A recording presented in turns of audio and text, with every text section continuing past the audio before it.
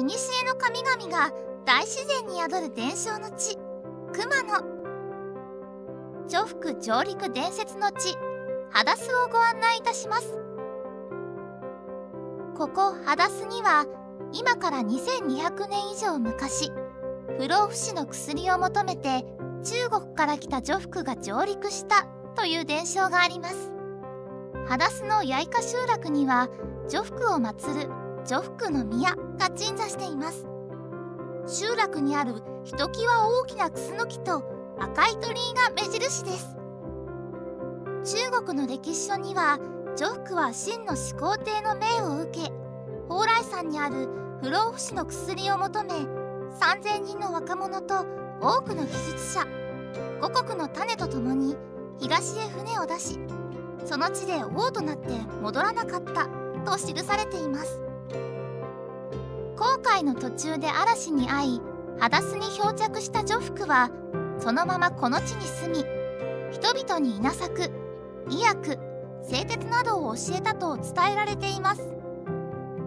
徐福の宮が鎮座する小山は八重の蓬莱山と呼ばれています。祠には徐福とともに穀物の神である宇賀の御霊の命が祀られています。境内にはこの地で亡くなったと伝わる徐福のお墓もあります。生命力を感じるクスノキの麓には子宝の神が祀られています。参道では秦の時代に使われた貨幣半両船が発見されています。半両船の出土は国内でも大変珍しく貴重なものです。徐福が求めた不老不死の薬の詳細は分かっていません。しかしHadasuには古来より薬草として使われているアシタバが自生しています。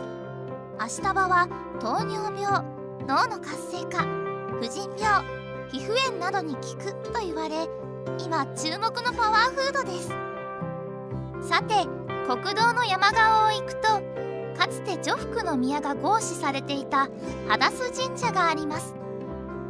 御本殿には王神天皇が祀られ、裏手にある自然石には梵字や天照大神、熊野三山の文字が刻まれています。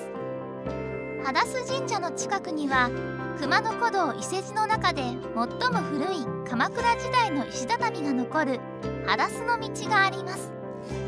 一つ一つが大きい重厚な石畳が特徴で、距離も300メートルほどなので気軽に散策できます。